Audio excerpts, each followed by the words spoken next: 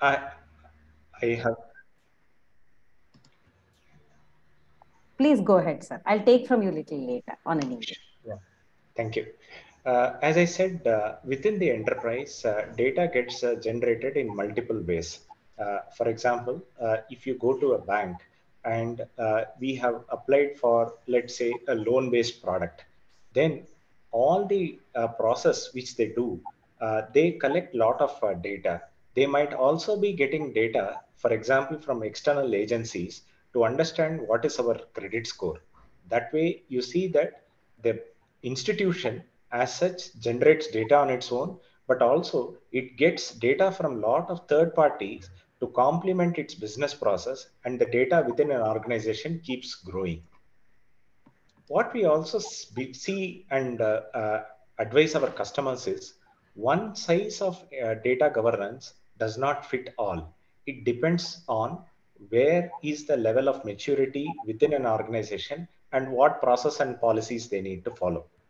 Data governance activity itself is continuously evolving.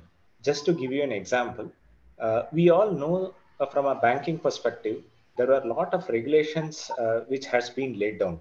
For example, we know about Basel 1, 2, 3, all of these regulations. As new regulations comes up, the process of managing the data within an organization also keeps changing. So that is the effect of regulations.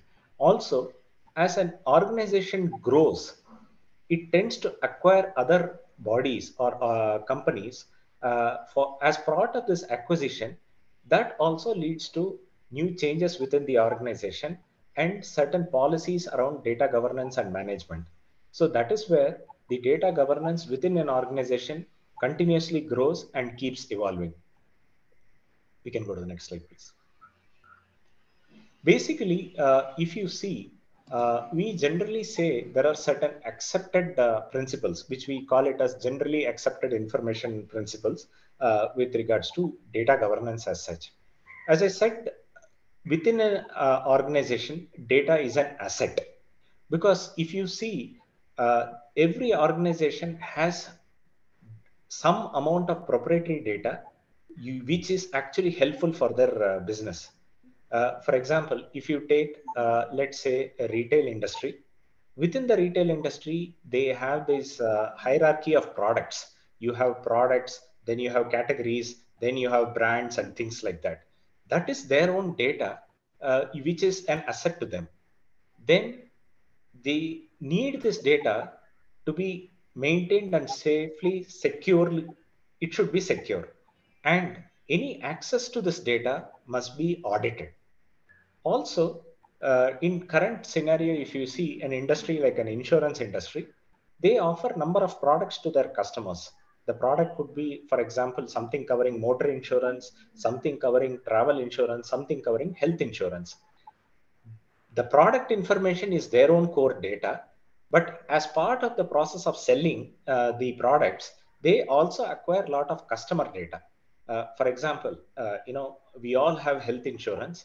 As health insurance is offered to us and we make use of this health insurance, all the whatever we have gone through a particular claim, all of that data gets captured within them. So they need to be maintaining all this data because it has got what I call it as PII information, and they need to secure this data. So they are liable to own this data, secure this data, and they are also accountable for managing and maintaining this data. So that is where you see that there is a quality of the data is important. They need to understand who is accessing the data. They are accountable for maintaining and managing this data, and liability is also with the organization for maintaining and securing this data to prevent any misuse or mismanagement. We can go to the next slide. So what we have looked at this is there are multiple facets of data, and that is where we thought that today we will present what is called as a DAMA data governance model. DAMA is a very well known industry body which actually gives out, should I say, regulations and methodologies how as to how all this data should be managed. For me, it looks like a pie where each there is a specific quadrant. There are 11 quadrants and 9 data governance principles. We will try to cover all these quadrants as much as possible. What we also need to understand is every quadrant might not be applicable for each and every industry. As the industry matures, so they start embracing from this each of these quadrants which they need as per their requirements. So it is only a prescription. So depending upon the maturity, they will start picking up the services based on this quadrant. You can go to the next slide. We will start with data architecture.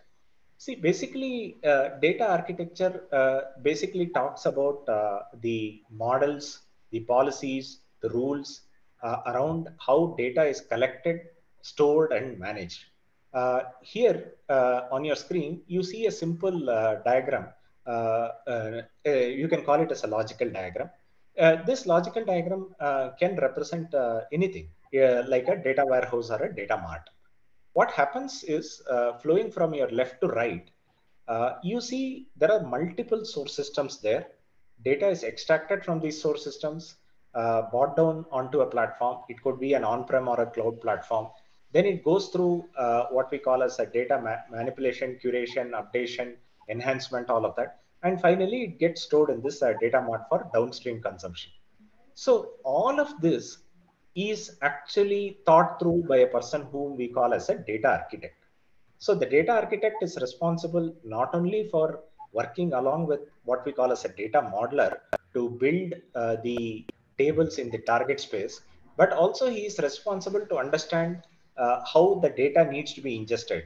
Are there any real time or batch kind of information which is coming down upstream so that that needs to be ingested? He will then work with the solution architect to understand how to create the data architecture which is required for this particular requirement. So this is what is at a high level data architecture. We can go on to the next slide.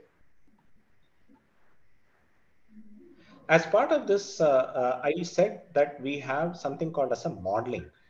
Data modeling is a foundation of any data warehouse or any data mart or any kind of a storage solution. Basically, what happens is if you break this data modeling itself, I can call it as there are three high level phases. One is what we call as a conceptual modeling, then we have logical modeling, and then we have the physical modeling.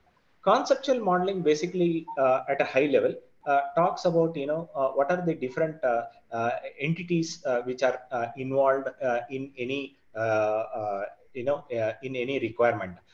What those entities are there for, what kind of information it stores. All of this information is gathered at that level. When it comes to logical modeling, basically you start off with saying that you have these entities, what kind of relationship is there between these entities. Then you have these attributes which goes into these entities. Then finally, you take the logical modeling and you then convert into what we call as a physical modeling.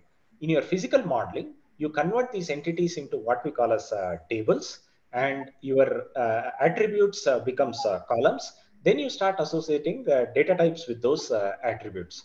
Also, what happens in this process is you firm up the relationship between multiple entities.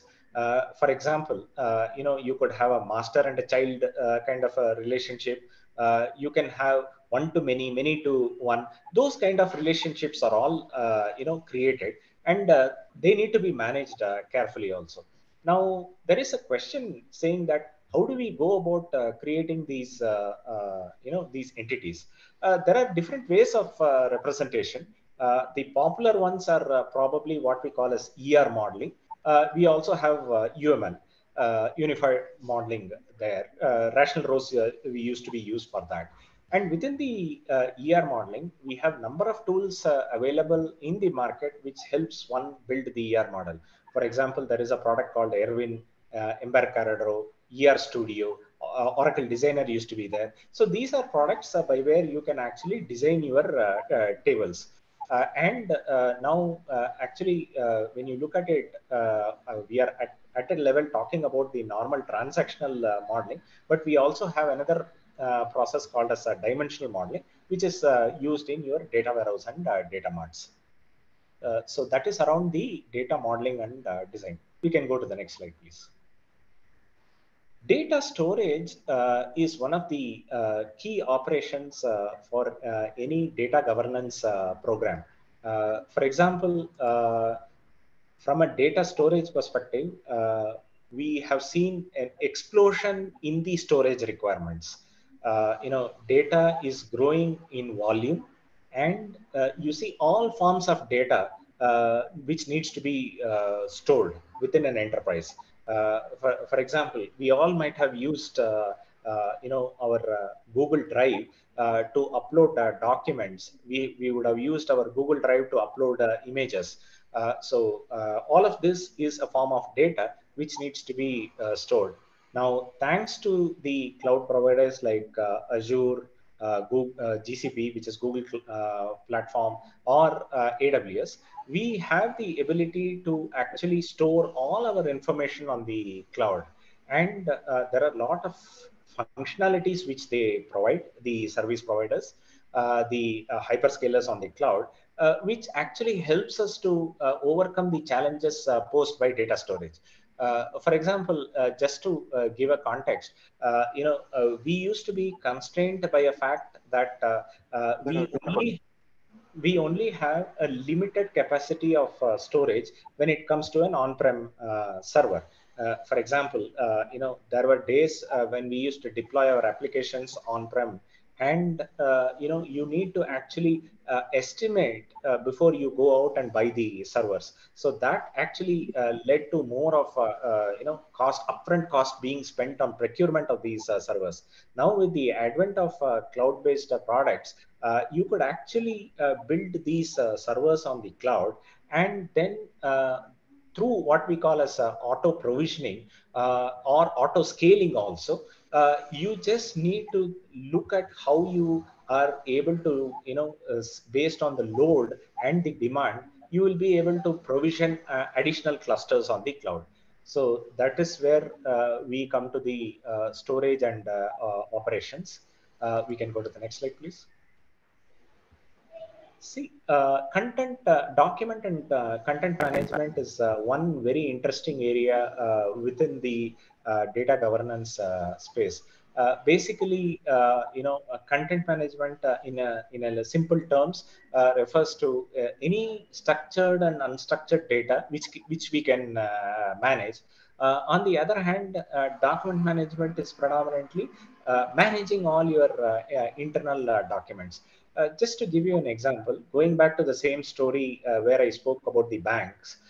See, banks today are one of the areas where lot of document is being generated. For example, as part of any of your either be an application, opening a bank account within the bank, or creating a loan application, all of this leads to a lot of documents being generated. Many times what used to happen is there used to be specific document management softwares which were deployed on-prem. They would actually scan these documents, and then these documents would be held on to the servers available at different data centers. But with the advent of cloud again here, we are trying to build applications which help customers move away from the traditional on-prem document storage or content management process from on-prem to the cloud. So I think we should go on to the next slide, Gopa. Thank you. Over to you, Gopa. Yeah, thank you, Ramesh. So, as a continuation of that, the next domain is data privacy and security. So, we bundled these two topics together because they go hand in hand, and it is important to understand what is the difference between data governance, data privacy, and data security. So data governance is all about uh, creating the content. How do you manage the content and govern the content? But whereas privacy is about how you are actually using and protecting that information. And data security will help you to have technical controls to protect that information. So any information collected can be divided into these two categories: non-sensitive information. There can be public information which is released by, like press releases and product release flyers and everything.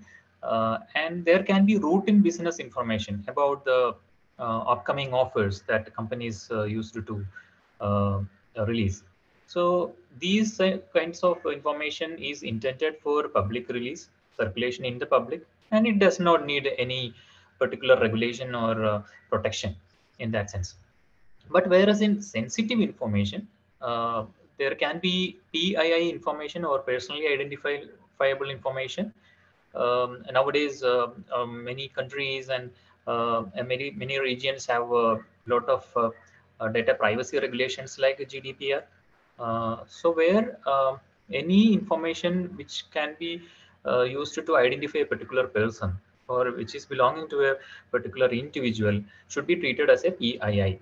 And there can be confidential business information which belong to a particular company, and any exposure to that information might bring impact in the business for that particular company. So that's what called confidential business information.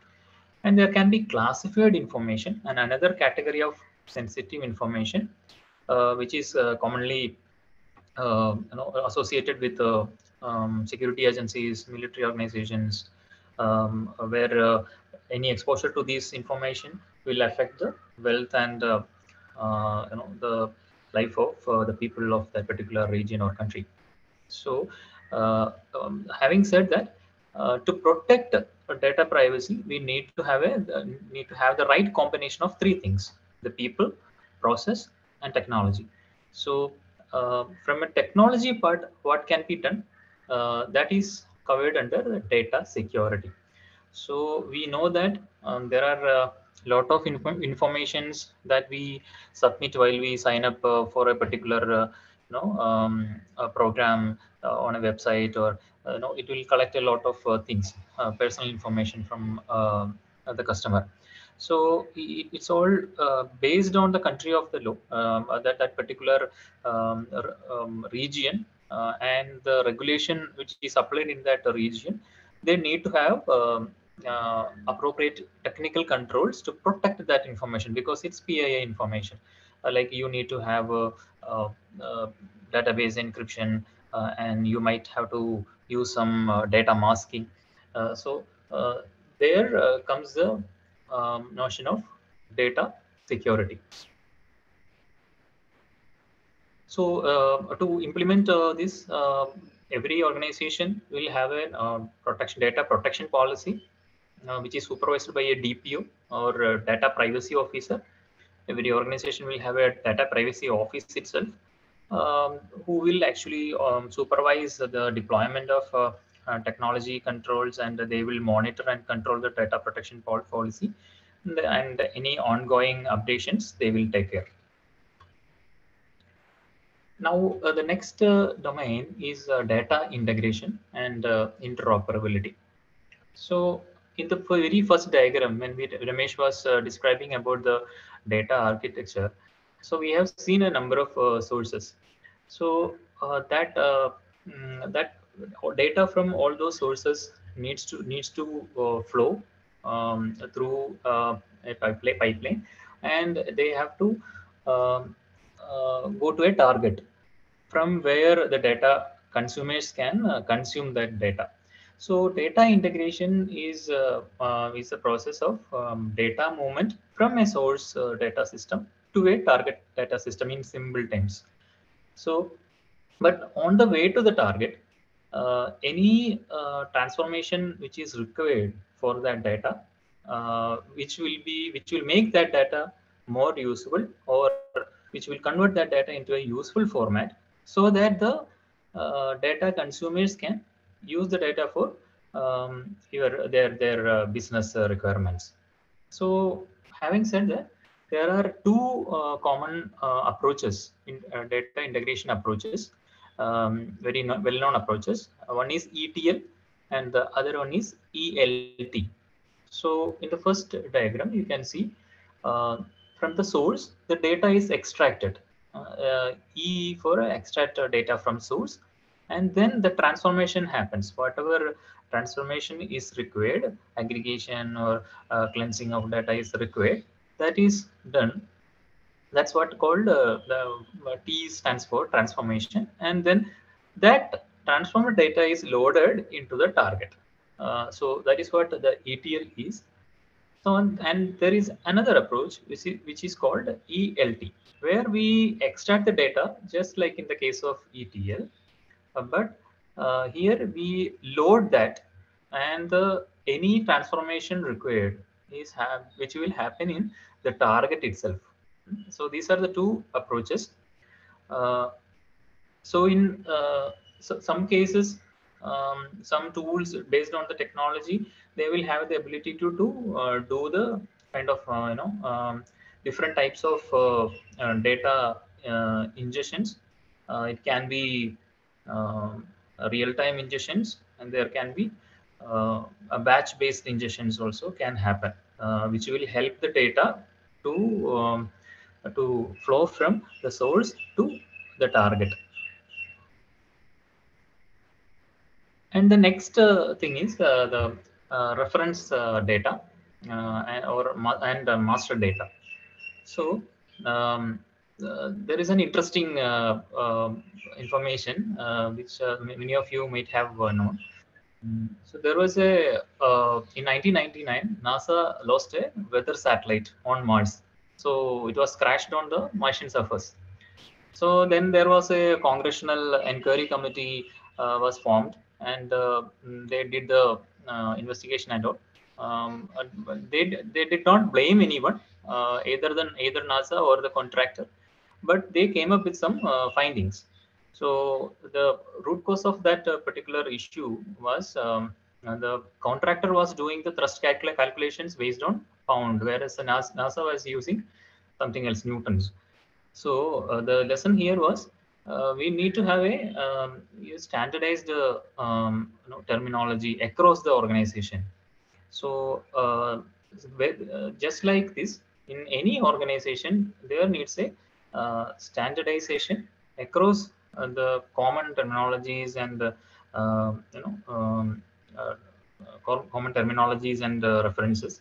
So there comes the master data management concept. So it can establish a common business language across the organization, so that people will not end up having their own, you know, mm, uh, interpretation or their own language when they define something. So master data refers to the data which are agreed on and shared across the organization. And reference data is the subset of master data, uh, but it will help so that it can give us information about what are the permissible values to be used as the master data. So the typical master data fields can be a customer, product, or employee, and some reference data can be also there. Examples are gender, city, state, zip code, etc. Now we are getting into the data warehouse concept, the next domain, data warehousing and business intelligence. So we know that we have seen in the data architecture there are a lot of source systems. So at the end of the day, what we need to have is we have n number of source systems. They all have their own operational data, and what business needs is they need to have some insight which will help them to run the business or prosper their business. So it is not possible to directly interact with these operational systems and visualize that data and use it for the business. And there is another challenge, because in an organization there will be different departments like sales, marketing, engineering. So they will have their own sources or databases. Some of them can be relational databases, some of them can be something else. So uh, they have their own databases, their own systems, sales systems like SAP.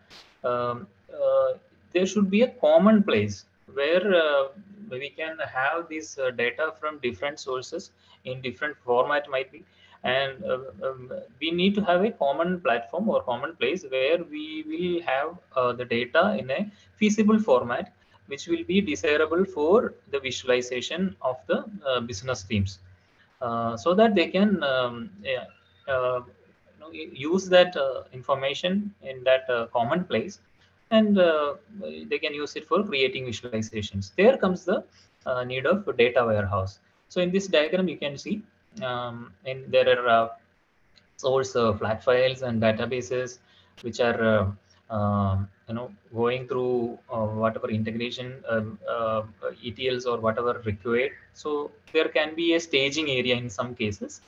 Um, uh, Most likely ETL tools manage the staging area, or and from there data goes to the data warehouse, where it has the metadata and aggregated data and the raw data also.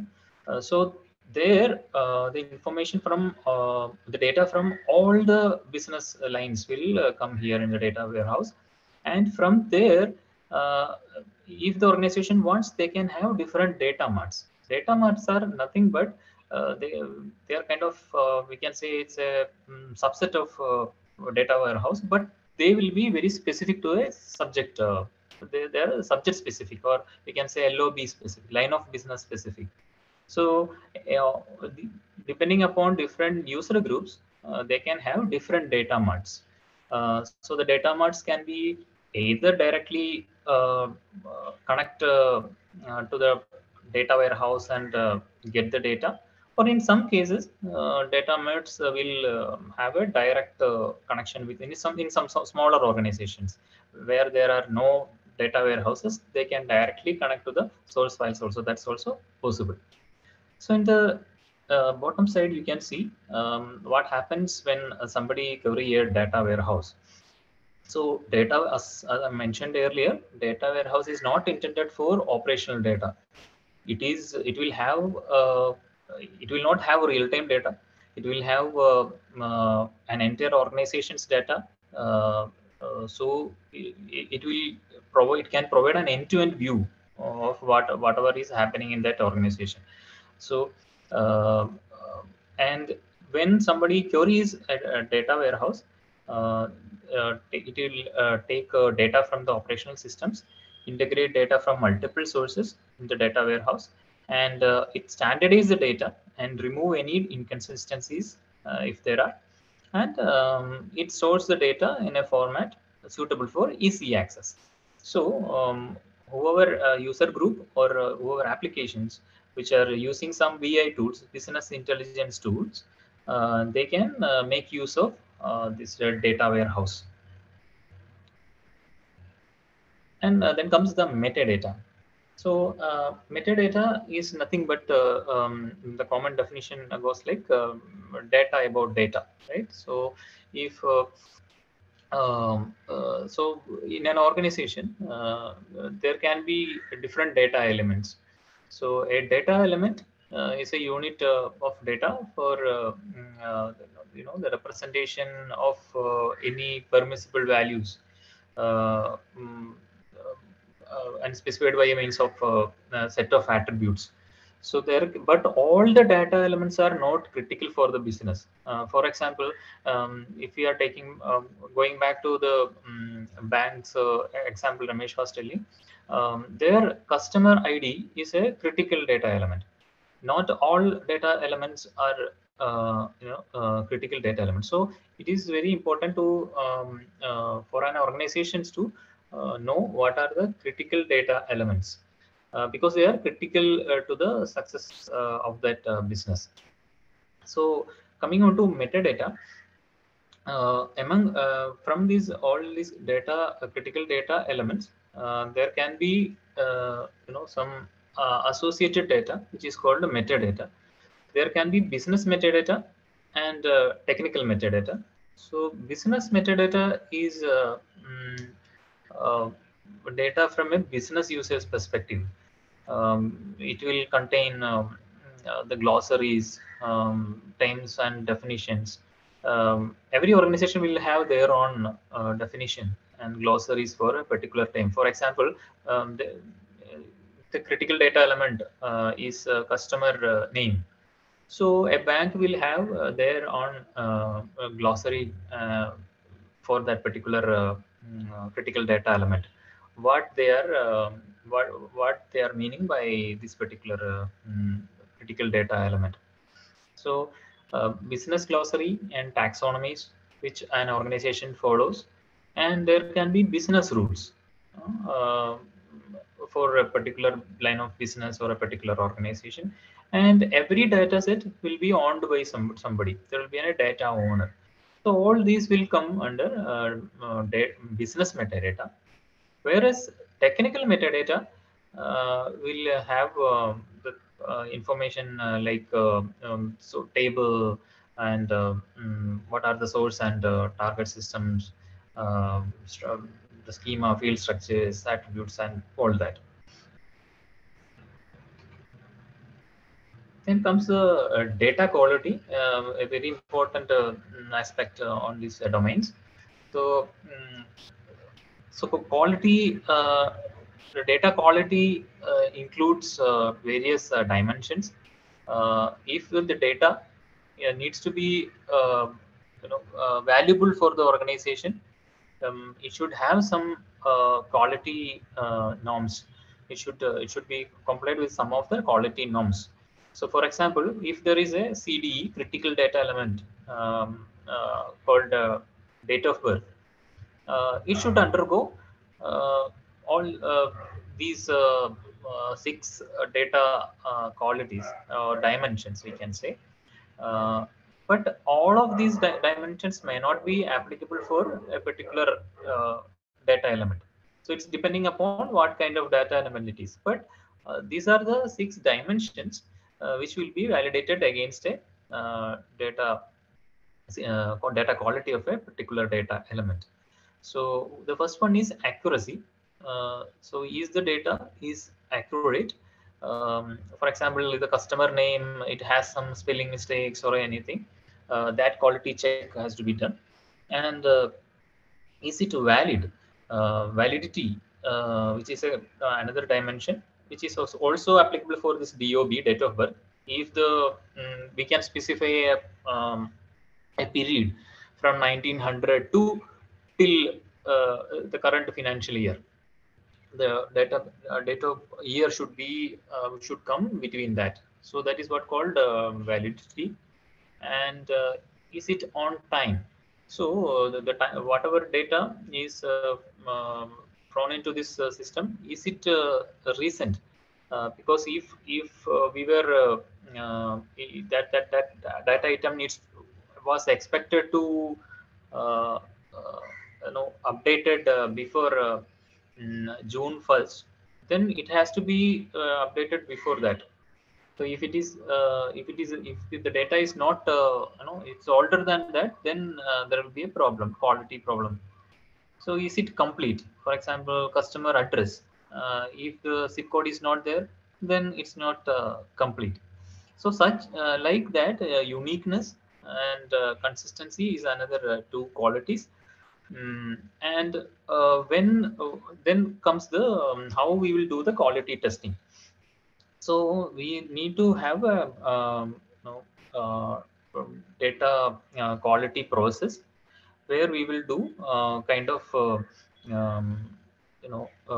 data profiling as the first steps. It will validate the current state of the data, a measure of the health of the data. So after that, once the data profiling is done, then we will define the data quality rules based on these six dimensions we have seen. And Then we do the data quality check, and based on the quality check results, we will publish some quality data quality scorecards where we can visualize the health of the quality of the data. So this is how, and if any problems are detected in the quality testing, then we need to go for a RCA, where we will investigate and fix that issue from where that particular issue is coming. So this is these are the remaining dimensions in a DAMA data governance model. So let's have a quick demo of a tool uh, called the Data Hub. Uh, Let me just, I will take a minute to bring up that environment.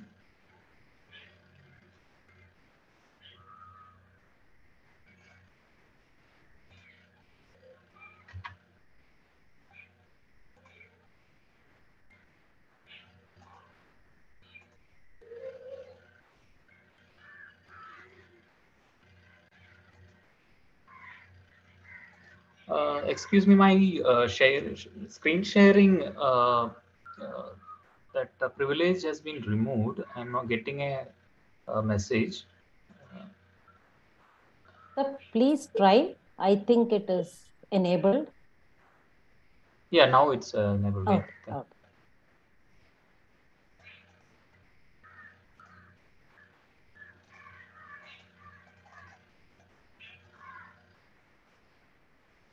Yeah, are you able to see my screen? Yes, sir. We are able to. Yes, Gopa. Yeah.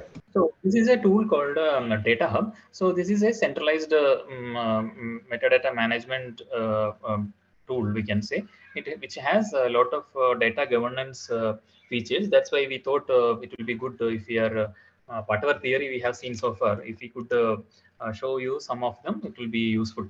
So this is how a data governance tool would look like. The most prominent feature is an enterprise-wide search through which we can search something. For example,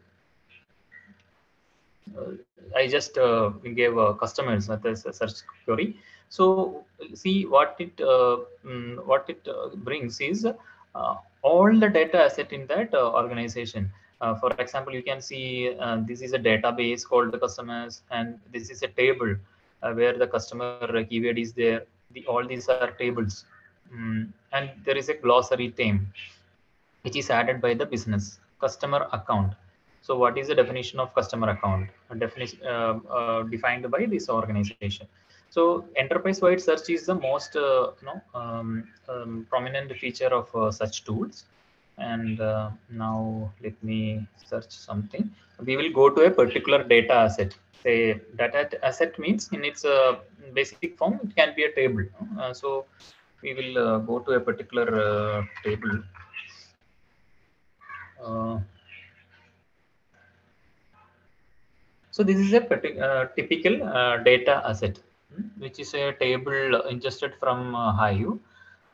Here we can see a lot of tabs here, right? And if we go to the lineage tab, we can see the lineage of that particular data asset. Lineage means what are the upstream dependencies for this particular data asset, from where from what source this particular data set has been inherited, and what are the downstream dependencies, what are the other downstream applications which are utilizing this particular data set. So if we go to visualize lineage tab, we can see here there is a sample HDFS dataset, which is the upstream dependency. This is our this particular this dataset, sample Hive dataset, and this is the downstream dependency. So if we go back, in some tools provide the kind of report where like it can give you a report of what impact these data sets will have in case one of this um, uh, upstream source which have some problem, then how it will impact the downstream systems. That report some of the tools can provide. You can give the owner details, what are the upstream systems, all those details we can get. And if we go to stats, see here, this is a this gives a um, information about the table statistics. There are 3.5K rows and 2 columns. That table was last updated on so and so date. And here you can see a sample, kind of column statistics. What are the columns, and what are the null percentage? Uh, Here you can see something 0%. Okay, 0.6 percentage. So the any kind of statistics it will provide. And if we go to validation, uh, we have seen data quality as one of the main aspect, right? So even if this tool doesn't have the capability to do the DQ, data quality testing, by itself, but it has some capability to get the data quality results from other tools. So for example, it has integration with data quality tool called Great Expectations. Here you can see the result, all assertions have passed. So if we go to that Great Expectations uh, icon, it will give you some statistics. What was the kind of rule that we had given in the Great Expectation? Column field for think something it has given. Mm, so that particular test it was passed. And mm, then okay, lineage properties, queries. Uh, yeah, schema is very one important aspect, because if in the source system, if the schema is changed, then we need to know. So that whatever schema change is detected, it will report. uh, so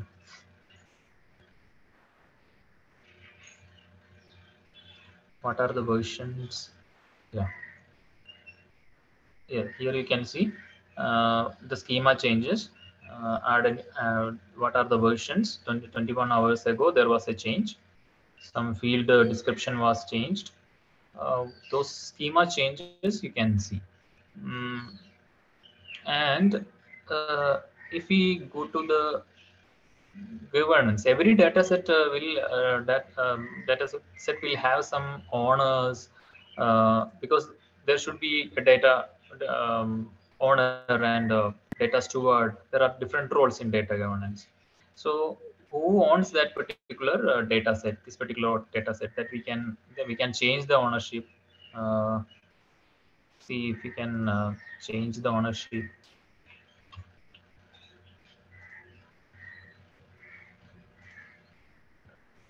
And there are different roles: data steward, business owner, technical owner. So based on that, we can change the mm, ownership from here for this particular data item. And if you go to govern, we can add new glossary terms here. So we have seen in the theory part, right? An organization can include terms, glossary, terminologies, etc. Right? So here we can add some some some terminology. Uh,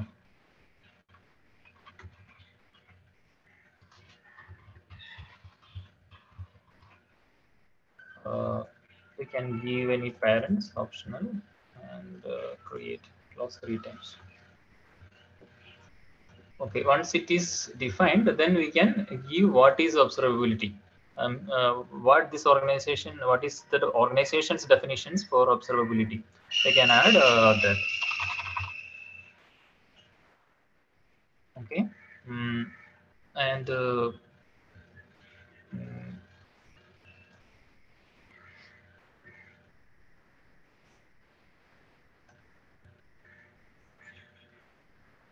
we can add tags. Uh,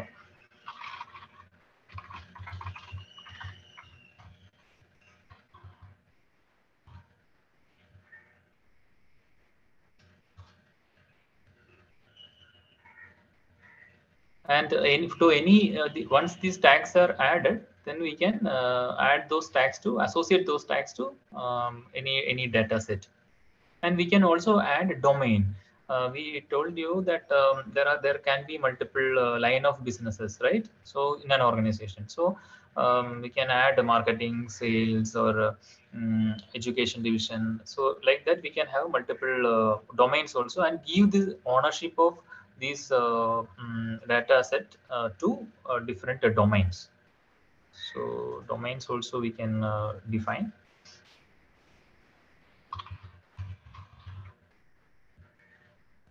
Can give some description. Okay. And if we go to that data set again, then we will be able to associate mm, that domains.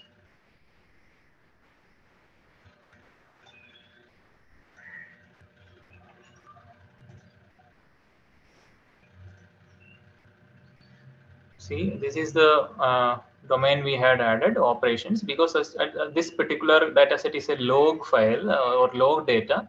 We will add that to an operations domain. Okay. So now it belongs to the operations domain. Mm, Glossary terms. It related to observability. So we will add that.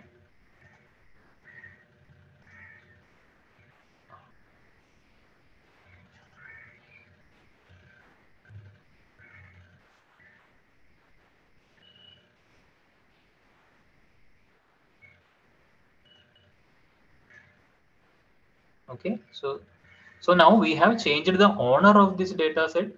We have changed the line of business. It belongs to operations, and we have added the glossary terms related to this sample data set, so that people can see what observability means as per this organization's definition, and what are the tags associated with it, because tags are important because we can do the search based on the tags.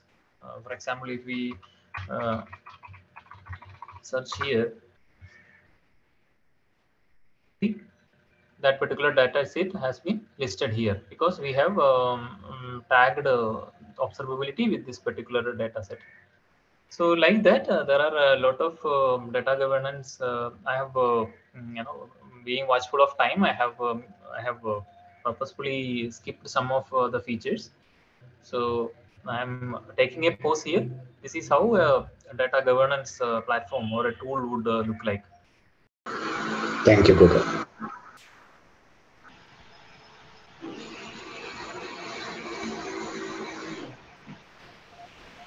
Back to you, ma'am. In case we have questions, we are more than happy to pick up and answer. Yes, sir. Participants, do you have any questions for the speaker?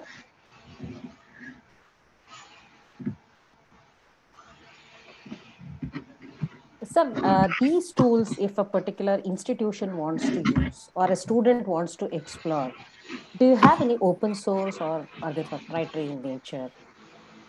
This data hub, what Gopal just showcased as a demo, Yes, sir. this is released as open source. Okay. Today we wanted to focus only on open source related content. Mm-hmm. That way, so that the student community can start using these products. Exactly, exactly. And Data Hub is an open source product now. it's an open source product, so people can easily use it Use. and explore it. Yes, definitely there are demos available within the product, Uh-huh. which will guide step by step. There is Uh-huh. adequate documentation is also available, and Uh-huh. Gopa has just shared that link Yes, sir. in the chat. So it is Yes. available for public consumption. Mhm. Thank you so much, sir. And I think database is something which every application needs to have, and nobody can escape from, uh, learning, understanding the usage of these databases. This is extremely very important for, all the applications that we develop as probably students or faculty in all scenarios. So data is something which is extremely very important. Sir, security is one of the important concerns when it comes to data. So that is totally a different realm, I suppose. You would want Uh, to throw some light on the security aspects of data, which is very important. Definitely, I will start off and request Gopa also to pitch in. From our perspective, I mean, we are looking at a lot of implementations for customers on cloud. As Gopa was talking about this data integration, under data integration, we get data from multiple sources. Sources can be on-prem, sources can be in cloud also. So, as part of our implementations, we advise and implement security, a lot of security approaches. What we call as security at rest and security at in transit. That is the first thing which we discuss as part of security. For example, when the data is being transported from the source, which is located on-prem, onto the, let's say, the AWS platform, as it is being transported, we ensure that all our connections are secure, and it goes through a secure link. And we also use commercially available security products to do this transportation from on-prem to the cloud. Once it reaches the cloud and once it is stored there for processing, data at rest is also encrypted. Here we have two concepts. One is the encryption which comes along with the the service called S3. But also we also ask customers if they want to use what we call as a customer keys for encryption. So that is also taken care of. Then coming on at each layer, we take care of the security. Gopa, do you want to touch upon any other topics like NACL, subnets, DMZ, all of those? If we need, we can get into those also. Yeah, Ramesh. What the takeaway here is, we have security enabled at each layer, starting from the infrastructure layer. Um, uh, no, not even infrastructure. We have the physical security, right? From if we are looking from a security standpoint, we need to have physical security for the data centers, or in the cloud world, it will not be very important, but. um in on-premise implementations, definitely it starts from physical security, where you will have access systems and security personnel outside your data center, and then we will have server security. Server racks will be caged, and then you have security for each layer, starting from OS, network, applications, and then you will have a security model for every organization. And even as we are from AWS domain, AWS has a AWS security maturity model, against which organizations can compare their platform or their systems, so that there are various levels and various benchmarks defined, so that they can know at what level they are actually. And they also provide, there are multiple tools and scanning and assessments and everything. Um, with the help of that, we can see a particular organization where they stands now. Okay. Thank you so much, sir. It was very, very informative, and especially the demo actually probably should have pitched in certain thoughts onto the people who are here. Any other questions from the participants? You can as well unmute yourself and ask, or if you want to type it in the chat box, we will read it and then answer for you. Any questions? People are happy with the presentation and the information that you give, sir. They say it's very informative, and you gave a lot of information to them, and they were happy with that. Thank you, all of you. We look forward to having some more engaging sessions. Thank you for making the time to come out and join this session. Thank you all. Uh, Thank you, Ramesh sir, Thank you. Gopakumar sir, and Srinivas Ramanujam sir, for spending your valuable time with the academic community and enriching them with all the expertise and the domain knowledge that you have with respect to data governance. On behalf of Bytes, I thank both of you, and I thank all the audience for participating. A small note to the audience: once you log out of the webinar, you will get a survey form, the feedback form. Please make sure that you fill it. We hope to meet you again in the next BA session. Thanks to all of you. Have a happy weekend. Thank you. Thank you. Thanks, Ramesh. Thanks, Gopa. Thank you.